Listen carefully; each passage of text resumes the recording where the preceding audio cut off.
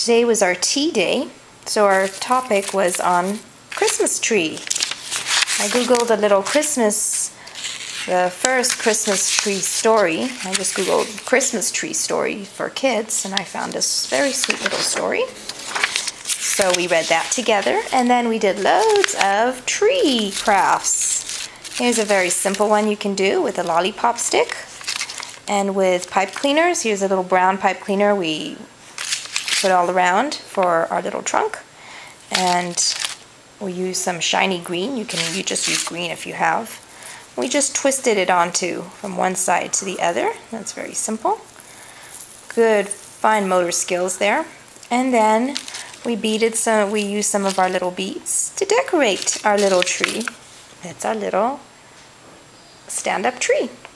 Here's one out of paper using triangles. You just glue from the biggest triangle all the way to the smallest triangle. And then you can glue fun little things around it.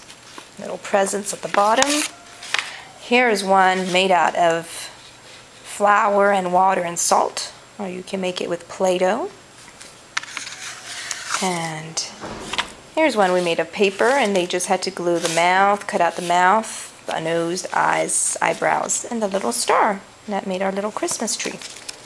And those are just a few of our Christmas trees for our tea day.